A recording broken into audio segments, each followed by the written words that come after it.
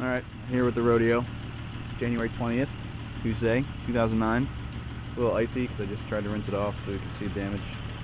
Starting here on the front left fender, there's scratches and dents in the paint.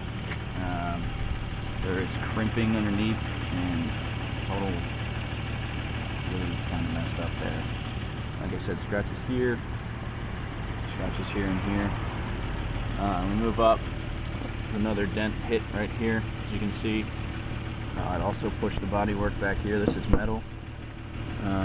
When we go down, you can see the bumper has been pushed down and back. Pull out a little bit for you. Scratching here where he struck the house, and here there's a crack there, all the way down the plastic. There's also scratching on this corner right here. Cracking there. I don't know if I pointed that out already. So you can kind of see from a wider angle. That's one of the corners of the bumper that hit. He also struck my light bar where my fog lamps reside. You can see this is now really loose, and that's kind of scary to me. There's a scratch on the other side of the light bar. On the other side of the bumper, there's a good sized hole right there. As you can see, I just pushed on. And the other side of the bumper,